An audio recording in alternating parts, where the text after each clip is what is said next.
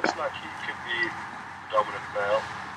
He is the biggest out of the two big males.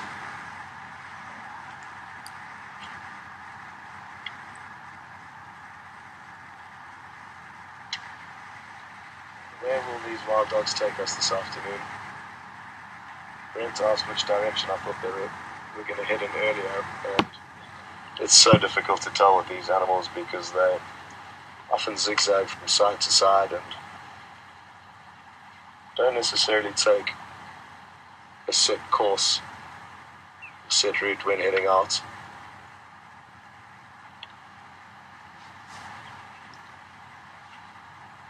Such beautiful colors and patterns on their coats, all very different to one another.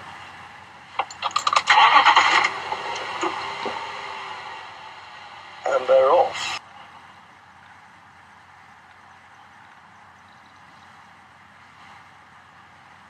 So they're currently heading directly north, which does suit us to a degree, but we'd prefer them to head east onto our property, so right onto the off the road, as opposed to left.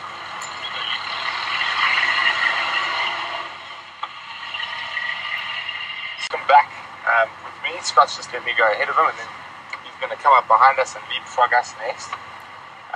Oh, it looks like they've seen something.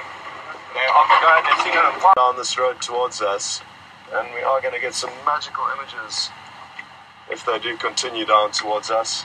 Must be a cameraman's best and worst nightmare because there's so much going on. So they've certainly got their work cut out for them, Andrew and Brian. But this is... days like this are what we wait weeks and months for.